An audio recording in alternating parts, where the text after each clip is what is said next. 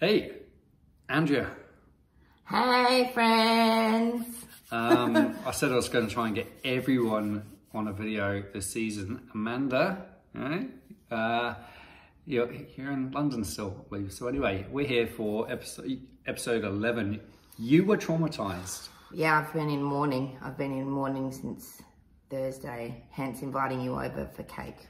It's really good cake, carrot cake. Yeah, so yeah, shall we get into it? Let's because do it. There's a bit of business to take care of today as well. So, this game rips your heart out. We started off right at the start. We had Emily being celebrated for her triumphant manipulation of the last tribal when Bruce said bye-bye.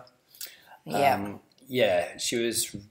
She should have kept her mouth closed. That was a bad move, telling her. She should have saved that for the jury for her final moment.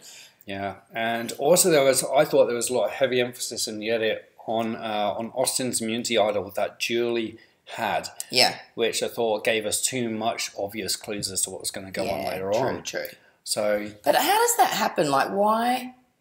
How can you give someone your idol and then not give it back to you? Like, how can she hold on to it? I just think that's like bad move on her that's part. between them. I mean, the Survivor can't put rules on, so you must. Yeah, that's totally up to them. It's like, again, it's trust.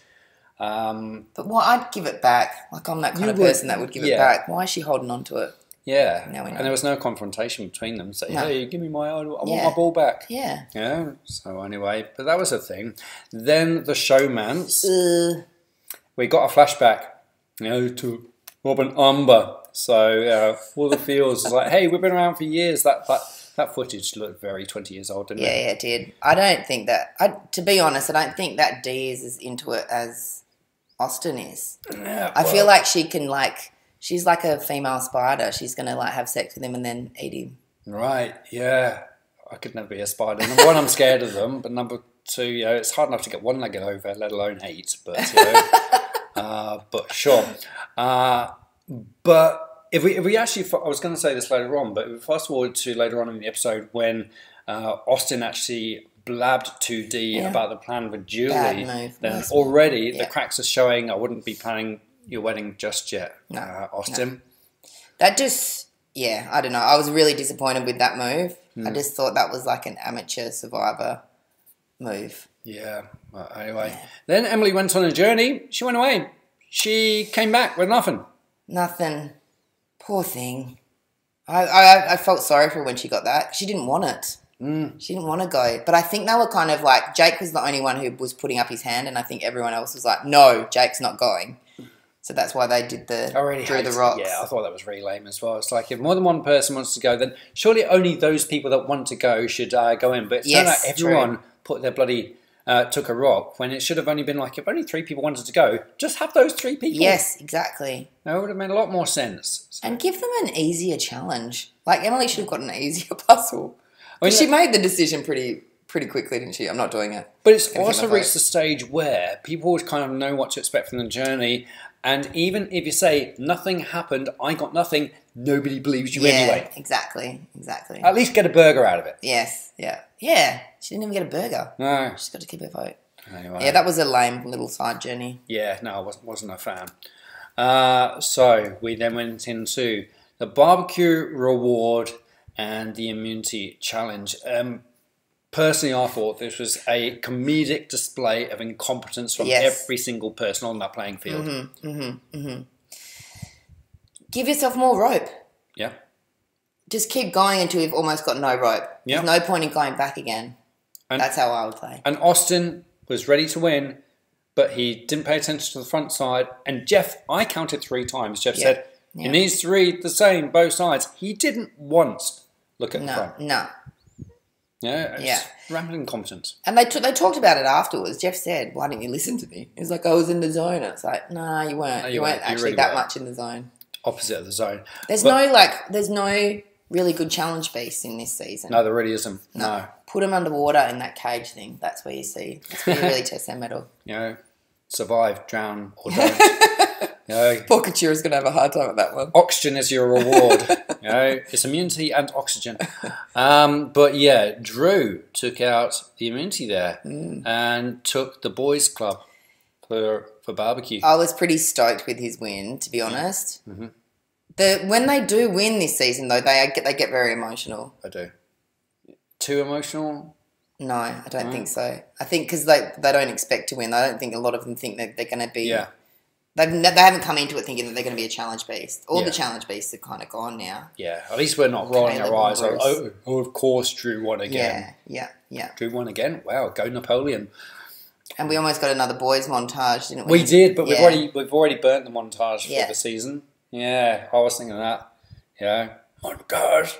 And then the girls having a montage. Well, they did. They basically put them in the water, having a spa bath, giving themselves sand scrubs. Which I don't know if I'd enjoy. So then we got back to camp, and there was one other thing. There was. That's right. So we had that drama of a plan to vote out Julie, and I was like, oh yeah, this is a great idea. Let's keep it a secret. Sure, I'm going to tell the person I'm falling in love with. Yeah, bad move. And Dee is already kind of coasting. You know, she's been in that 4. Yeah. And now she's got her lover.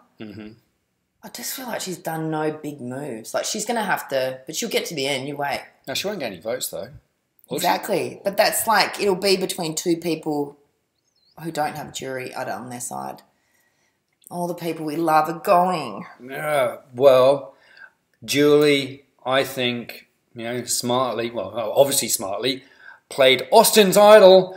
And Emily got voted out on... Now, this frustrated the... No, you tell your things first because you've just lost your final member in Emily. What was your thoughts?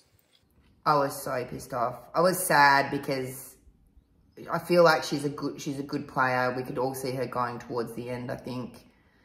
Not just because she's mine. I think there's been a lot of people. I also listened to an interview with her and she said that all throughout this season, people have been coming up to her going, can't wait for you to win, can't wait. And she's had to kind of like pepper it down and kind of just go like, oh, I feel like I've let people down. And she kind of did. She made a few like bad moves, I think, but particularly that one telling them about she was behind the Bruce vote. But to me, she was always... she's the unpopular kid who always got picked on in school, who never quite found the perfect formula of being accepted and being successful. Sure, she may have watched seasons of Survivor before. I think Emily was still doing the best she could and was trying to improve... Her social game. She was really concentrating on that. Yeah, she really was. She was a person who was really trying to focus on self-improvement. Yeah. And it's hard to get right in, what, bloody 27 days? No. What really pissed me off about that, though, was the sheer, again, incompetence of the fact that everyone knew Julie had Austin's idol. Wasn't a secret. There was no plan B. Every single person voted for Julie. There was no plan B. What if she plays that idol? Julie votes for Emily. She's gone. I don't think... Emily didn't know that Julie had an idol. But there was still enough people to know. To know. And yet they all voted for her regardless. Yeah. There was no discussion of a plan B. Yeah. It was like, at the start, it was Julie. No, it's not. Yeah. No, I thought it was a really Julie should have made a massive move and just voted Austin off. Like, more power to her. She would have just been like, I don't know, that just grown in the jury's eyes, really, with that move. On that note, though, Austin's amulet expires this coming week. So he can play with the final 6. So he will be using that if he doesn't win immunity. So he is into the final, we know that. You know, unless he does something ridiculously stupid, which I could actually believe. Do you reckon he'll vote out D? I'd love to see that. Oh, that would be delicious. I feel like, delicious. Yeah, that'll be great. All right. So, we have tree mail. Okay. Are you ready for this? Yeah. Andrea hasn't seen this yet. Tree mail. The final episode and final immunity challenge is less than 2 weeks away. Now is the time to lock in who you think will win that crucial last challenge. Place your bet publicly on who you think will win that challenge before episode 12 airs this week. If your castaway gets voted out in episode 12, then you are out of the running for the $20 prize. However, if you are still in for the final episode, you may choose to change your bet after episode 12 has aired. That's a good one. So, what do you reckon? Do I have to say now? No, you don't have to say now, but okay. you know, how do you think that will mix things up? Yeah, no, I like this, like, being able to change business. As you've already said, we don't have a challenge B, so we can't just confidently say, well, we know it's going to be Drew again, because we don't know. No. It's not been that kind of predictable season. No. So what if Austin wins and then gives his idol to D? Oh, my God. Oh, gross. Okay, just for clarity, all right, if that is the case, for example, if someone bets for Austin and gives it to D, whoever votes for Austin still wins because that is the actual bet. He actually won immunity in that circumstance, okay? Just to be clear. Okay, cool, So we could actually lose some people if they bet wrongly. And this is a public vote as well. We're not doing this in secret. All right. How do you guys feel when someone else picks your player and then you have to... I always feel like I should pick someone different.